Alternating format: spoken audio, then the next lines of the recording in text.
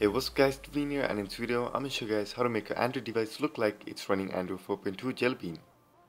Everything shown in this video will be free, but you guys can always buy the pro version to help the developer and to get extra features. You don't need to have a rooted device. We'll be using custom launchers and custom lock screens from the Play Store. If you guys would like to run stock Android 4.2 on your Android device, I'll put an annotation link to a video that I did, and I'll also put a link in the description below. Before we get started, make sure to hit that thumbs up button, it will help me out a lot. So let's get started. For the launcher, I chose a Nova launcher. Nova launcher is a popular launcher in the Play Store and is known worldwide.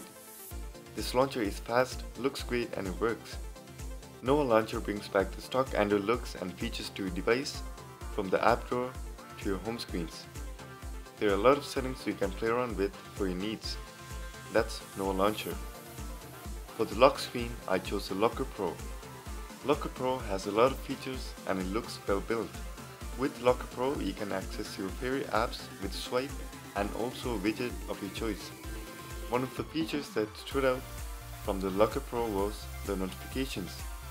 I really like how the notifications were displayed in your lock screen.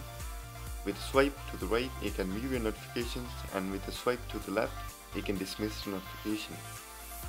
Android 4.2 has a great keyboard with swipe enabled.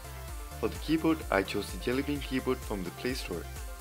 Jellybean keyboard brings stock Android 4.2 keyboard to your device.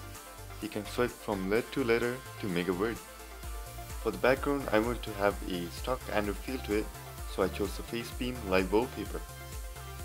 Live Wallpaper will drain your battery, so I will recommend getting an image from your favorite source.